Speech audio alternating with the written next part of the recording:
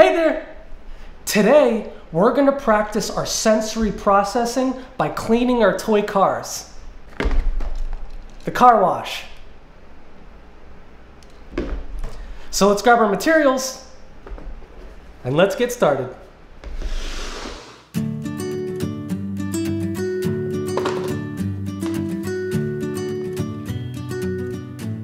In this activity, the supplies we're going to need are our bucket, our soap, a cloth for drying, and our toy cars.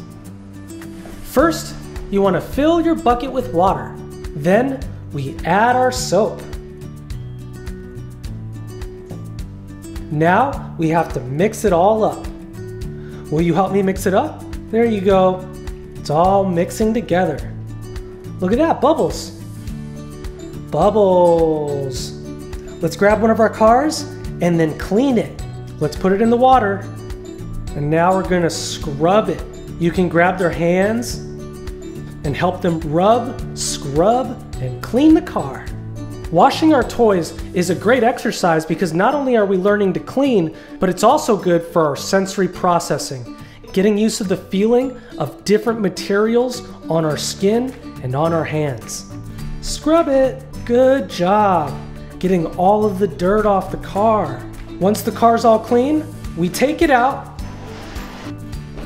and then we dry it. Here you go. Rub, rub, rub. We gotta dry it. Look at that. It's all dry again. We only cleaned one car in this video, but take your time with this exercise.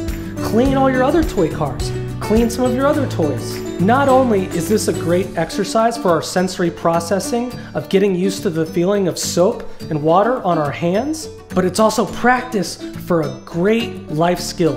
And the more you practice, the better you get. And also, it's tons of fun.